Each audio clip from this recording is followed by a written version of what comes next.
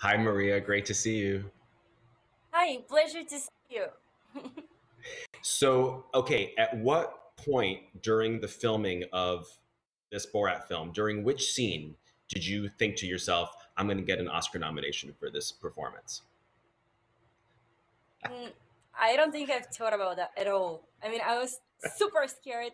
Am I gonna ruin the movie? Because Sasha is one of a kind, and he giving me this platform. I was like, I should work really hard to not disappoint him, to not ruin it, because Borat is already extremely established character, and it has its own audience. And now bringing me a female character, a daughter, right next to Borat, while he is like one of a kind. It was really challenging. I've never thought that there is gonna be a nomination. I was like, please let's have the scene. Please let's have the scene.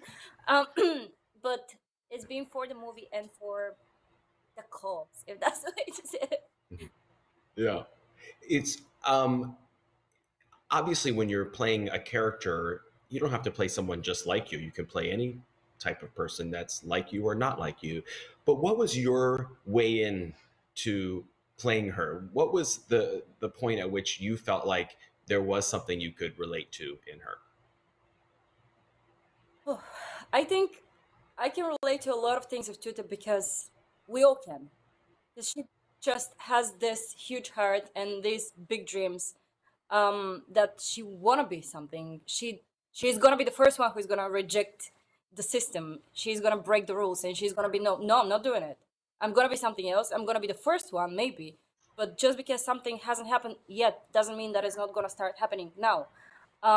So maybe that's something that I will relate to. Of course, she is much more naive than me, and probably less educated because she never had a chance. But the moment when she's getting there to the United States, and the moment when she meets her fairy godmother, the amazing Janice Jones, she's learning everything really fast, actually, and she's really intuitive, if that's the way to say it.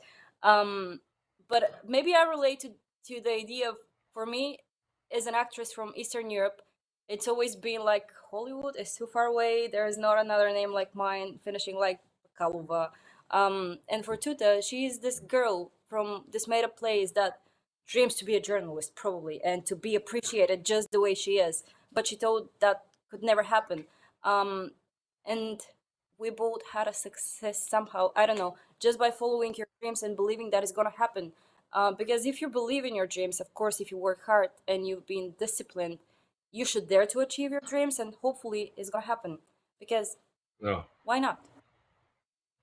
The whole sequence with Rudy Giuliani took on a life of its own, of course, and you've been asked about it numerous times, and everybody wants to talk about it. Riz wanted to ask about it, so I'm asking for him. I also want to know too. Uh, did that scene feel as important in the filming of it as it ended up being? I would imagine yes. I'm pretty sure it's been because ever since my first audition, in person, I had a conversation with the producer Monica Levinson, who I admire, with Anthony Hines, the writer, with Jason Woliner, the director, and Sasha as well. That there is going to be a scene where I'm going to meet somebody that is really powerful. Am I going to be capable to do it? Somebody that it might be a political person. And because for me, not being American, I was like, okay, let's do it. Not thinking about the consequences after that. So maybe I didn't appreciate the idea of that this will affect some things that much. For me, it was just about the humanity. It didn't matter is it going to be a politician or just a normal human being, normal person.